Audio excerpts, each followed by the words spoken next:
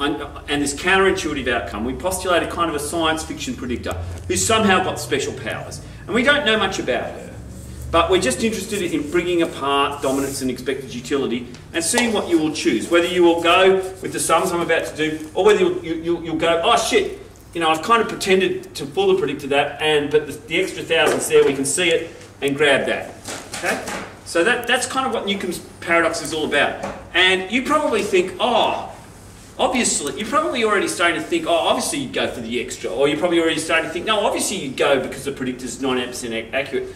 But the funny thing about Newcomb's paradox is, even though everyone thinks the solution's obvious, people divide about 50-50 on it. Yeah.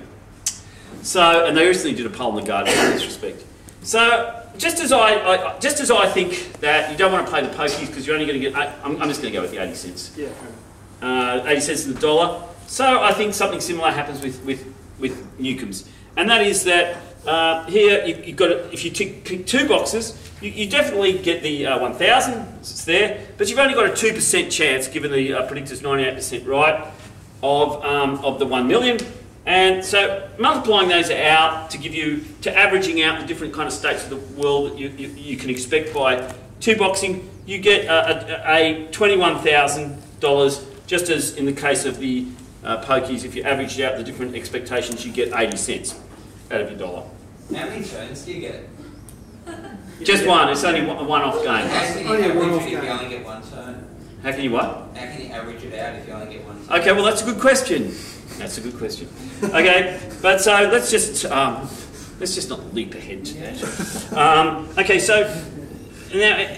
Unexpected utility, there's a 98% chance you're going to get that 1 million, but you definitely mixed out on that 1,000. So you've got to subject that to 98% of a million minus 1,000, and that comes out to 979,000.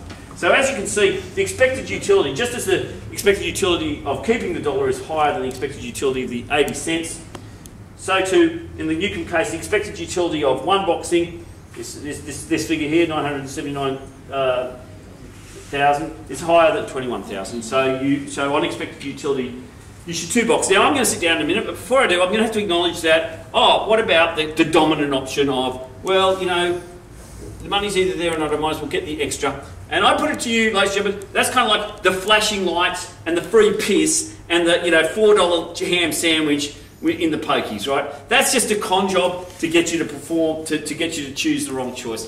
Ladies and gentlemen, Matt. Thank you. Yeah, Matthew, nice to meet you all. So, I'm a philosophy dilettante, and this is an interesting problem that I was being invited by Jerry to attend, so thank you very much. And what I'd like to say is that Newcomb's problem is about the maximisation of dollars, right? And there's only so many choices you can make.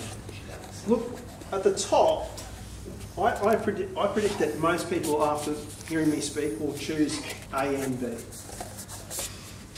Because, as you can see... Why don't we do a quick show of hands too? Who feels like they're a one boxer right now? No one wants to do this. Alright, and who? So everyone else is a two boxer? So, two boxers? Yeah, alright. So, if you just notice the dollar amounts in A and B, and just add them up, they add up to more than just picking box B. This is what we call the dominant strategy. Okay? Just the amount of money that you can make on A and B is more than the amount you can make on just B. So that's the first dominance argument. The second dominance argument is, don't you guys like to make free money? Yeah. Yeah. There's $1,000 guaranteed if you just pick A and B. What's wrong with that? There's no shenanigans in that. There it is right there. You can see it. You can take it. No problem at all. Okay? So, A and B always gives a higher payoff because you can't average out. It's only a one game, one chance only. It's not an iterated game. We're not averaging it out. It's either there or it's not. There's no averaging out. There's nothing in between. It's either 0 or a million. Okay? And I'm just going to go outside the box for a second. So, which one?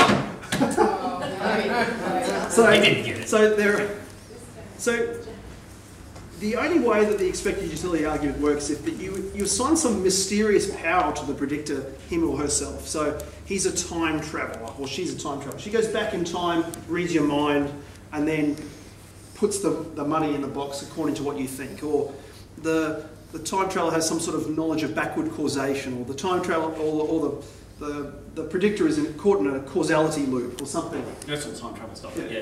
Yeah. So, if you have to look at actual real-world data on the Newcomb's game, there's been two major surveys. One is the Guardian poll, which is that about 53.5% of people will only choose box B, and the other one is experimentalphilosophy.net, where about the same amount of people, 37,000, 55% choose box B, and 45% choose A and B.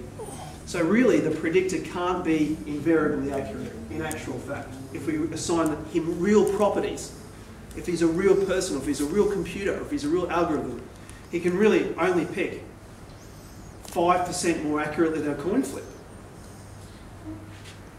But okay, say if like the predictor used parameters about your age, sex, nationality, and social status, and then shows whether, based on that, whether you'd be a 1 box or a 2 box, would probably have a lot more accurate.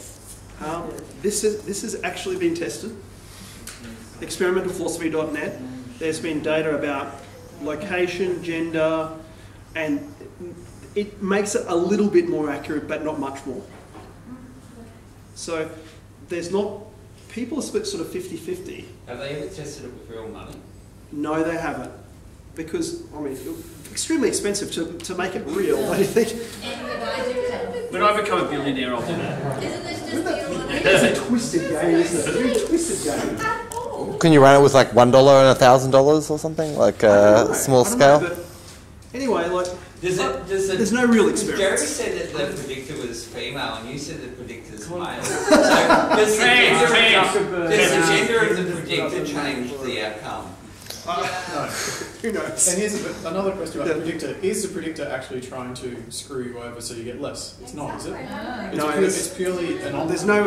It's a benign kind of like... The predictor has no God, agenda. right? As far as the problem is described in the literature, the predictor has no agenda, gender, or any other property. So is it good to think of this predictor as a kind of benign god that isn't absolute in its knowledge? Or even just a It's kind of computer like- program. Even just a computer program or AI even. Sure, so it's a very smart thing which is not Just no not agenda. infallible. It's incredibly smart and inaccurate. So I'm saying that because real world data suggests that only maybe 53.5 to 55% pick B, the predictor is not invariably accurate. It doesn't have a high predictive power.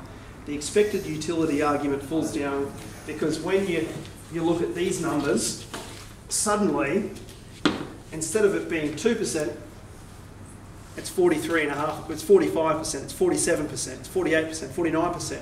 And so the amount of money, the expected utility of each box A and B, or just box B, is about the same. So you might as well take to what side though? the guaranteed money. Sure. We can briefly reply. Yeah, sure. I think I'll just briefly reply to He's that. just using box A.